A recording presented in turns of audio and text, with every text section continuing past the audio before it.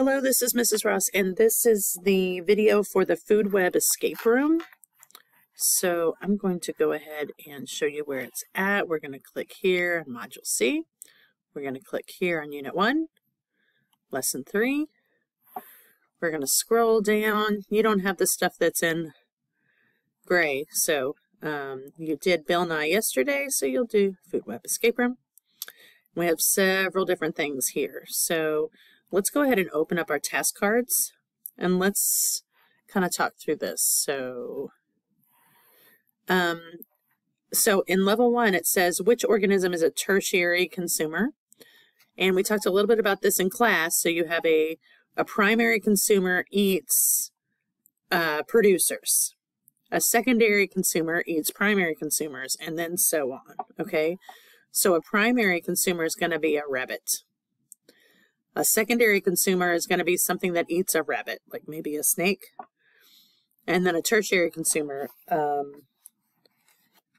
well, actually for this, the snake would be a tertiary consumer. So for this level, the snake is the tertiary consumer. Level 1, which organism is a producer? A producer makes its own food through photosynthesis, so you should be able to work that out here. Which is not a primary consumer, so that would be something that that eats more than just plants. So let's say a bird eats insects, squirrels eat nuts, so squirrel is probably primary consumer, rabbit's probably primary consumer.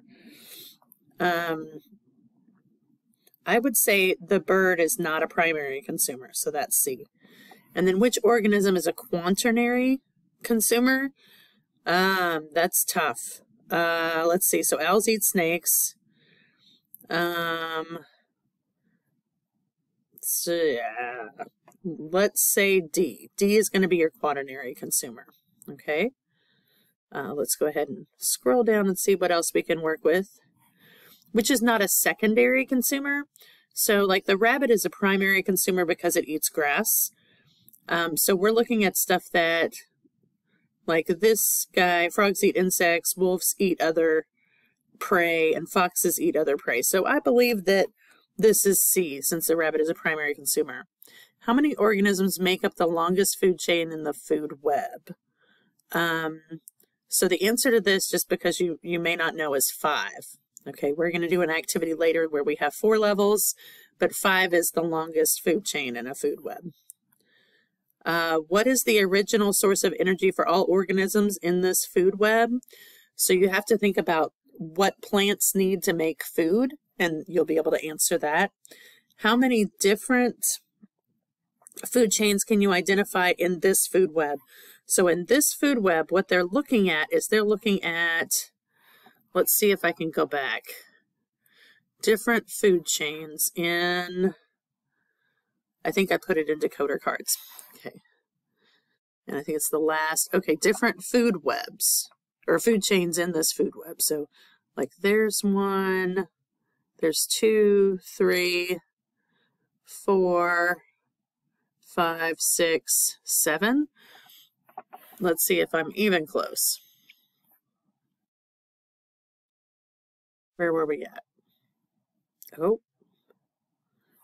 Okay, I got 7. Is that right? No, that's not right. It's 8. There's 1 more that I didn't get, so that's 8. Okay, so that's level 2. Level 3 says, how would bacteria, which is a decomposer, fit into this food web? So that's also the food web we were just looking at. So let's see what our answers are. It says no energy would flow to bacteria. Every organism would have a flow of energy arrow leading to bacteria. Bacteria would have a flow of energy arrow leading to every organism. Only the plant would have. Okay, so every organism has to die, and the bacteria gets its energy from that dead organism. So the answer here is C. What would most likely be worse for this food web, the removal of the owl or the rabbit, and why? Okay, so we really need to go back to that food web. So let me open another. I don't know if you can see my cursor or not, but I don't think you need to see it. Let's hope. Here's to hoping. Let's go down to escape. And I want to see the food web card. La la la. There you are. Let's flip this. Okay, let's go back to the question. The question said, which is worse, the removal of the owl or the rabbit? So let's see. The owl is here, so all of these rely on the owl. Okay, and the rabbit, it's just this. Okay, so I think the owl would be worse. So let's see if that's one of our... The owl, other organisms can still get food without the rabbit. It is at the top of the food chain. So that's... Oh, I did that wrong. That is number 2 on level 3. It's actually the rabbit because it's like if the plant were gone, none of these would be here. I flipped it. I'm sorry. So it would be the rabbit because the snake, the fox, and the wolf all rely on the rabbit. Whereas just the snake and the owl, he would find another source. So it's going to be the rabbit, and that's A. The rabbit, 3 animals depend upon it. Which organisms would be most harmed if the grasshopper population decline? So let's take a look at that food web. We're here. So it looks like the frog and the bird rely on the grasshopper, and then the snake relies on the frog and the bird. So let's see what our options are. Frog, snake, and bird, plant. The plant's not in there. Owl, snake, and fox. So bird and frog it's D. So immediately that. And then organism, which organism only provides energy for one other organism in this food web? Let's see. Just for one other organism. Squirrel, deer, oops. Escape. What are my options? Frog, snake, plant, grasshopper, frog. Frog provides for everything. Snake provides for owl. I don't remember what... Grasshopper. I think it's snake. Because the frog provides food for the snake. Let's see. Let me go back. I keep forgetting my... Okay, it is snake. All right. And then on to level 4, which is not an example of a food chain where energy flows to the owl. So plant, squirrel, bird, snake, owl. Plant, rabbit, snake, owl. Plant, grasshopper. We kind of need this to be... Okay.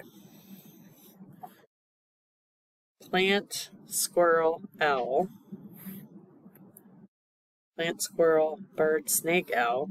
Well, plant, squirrel. That doesn't exist. Oh, it's A. Okay.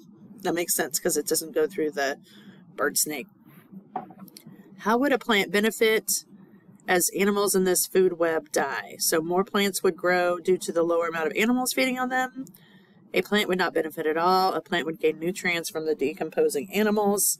It's going to be that one.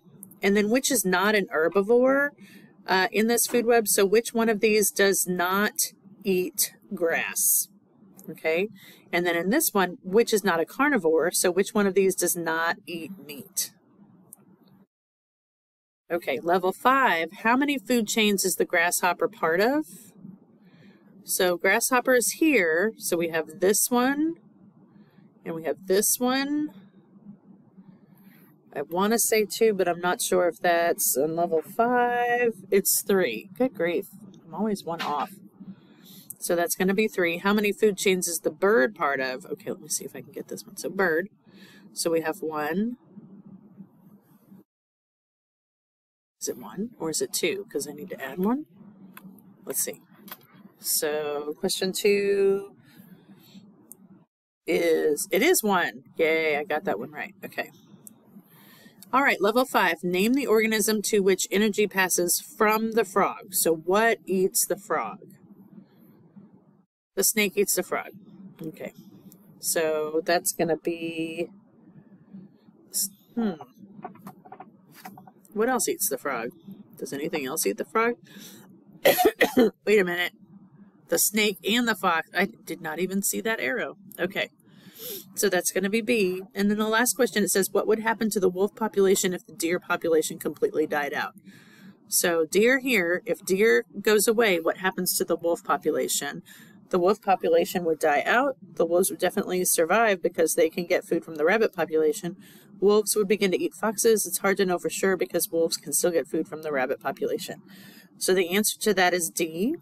And to make sure that you get all of these correct, you'll go to the escape room and you'll have to use your decoders, but after you have your A, B, C, D for each of your questions, you can use your decoder and put in your 4-digit code. Let me know if you have any questions.